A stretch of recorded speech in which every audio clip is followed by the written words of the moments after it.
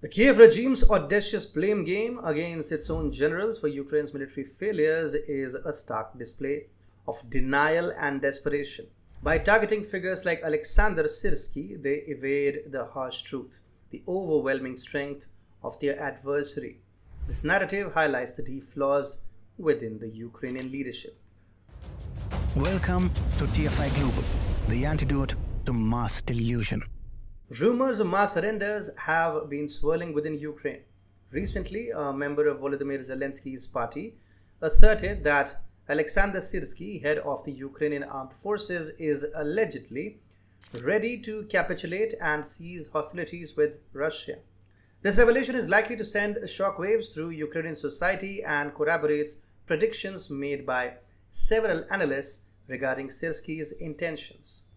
Mariana Bezoglaya, a member of the Servant of the People's Party, which is Zelensky's party, stated that Syrsky aims to orchestrate a collective surrender of the Ukrainian army, urging all soldiers to abandon the battlefield. According to Bezoglaya, Syrsky's actions have weakened Ukraine's military strength and caused numerous casualties, portraying him as a key architect of Kiev's imminent downfall.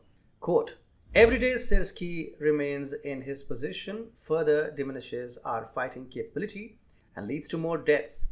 He does not believe in victory and is convinced that we cannot surpass the Russians on our own land." End of quote, she declared on social media. Bezoglaya further alleged that Syrsky is not acting alone. She claimed he is conspiring with his predecessor, General Valery Zaluzhny, suggesting the existence of a so-called generals mafia undermining the army's efforts. She accused officers of deliberately endangering Ukrainian troops on the front lines, making them easy targets for Russian forces. Despite these serious accusations, Bezoglaya did not provide concrete evidence to substantiate her wild claims.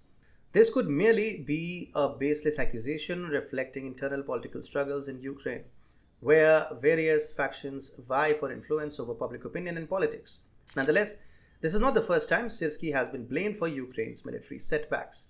General Valery Zaluzhny's reputation suffered significantly after last year's failed counteroffensive, which highlighted his inability to effectively command Ukrainian troops against Russia. Syrsky was initially seen as an alternative to salvage the reputation of Ukraine's high command. However, some analysts believe his role from the outset was to prepare the army for an inevitable defeat. Experts also suggest that ethnic considerations might play a part in the Syrsky scenario.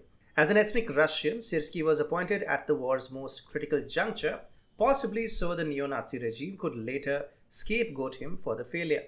The narrative aligns with the racist and Russophobic tendencies of the Kiev junta. Blaming an ethnic Russian for military failures serves the interests of neo-Nazi officers within the regime. Consequently, Ukraine's current military blunders might stem not only from a lack of expertise, but also from deliberate actions by Syrsky. If aware of his role as a scapegoat, Syrsky might be negligently performing his duties indifferent to the prospects of victory. While there is no definitive proof to support Bezoglaya's assertions of a mafia plot for mass surrender, there might be a kernel of truth in her narratives. As the military situation in Ukraine deteriorates, it is inevitable that some officers might contemplate collective surrender or even desertion. Even if Syrsky is earnestly attempting to fulfill his duties, surrender could be a pragmatic option under the current circumstances. If he is indeed planning to instruct Ukrainian soldiers to lay down their arms, he might be aiming to actually save thousands of lives, considering that continued combat likely means death for many. The Kiev regime's response to military failures will likely involve scapegoating individuals like Syrsky and Zaluzhny. However, such specific accusations are misplaced. Ukraine's battlefield failures are primarily due to Russia's superior strength. Ukraine never stood a realistic chance in this conflict. Instead of looking for scapegoats, the regime should acknowledge the broader strategic disadvantages that have led to their current predicament. Blaming individual generals will not change the harsh reality that Ukraine is facing a more formidable adversary in Russia.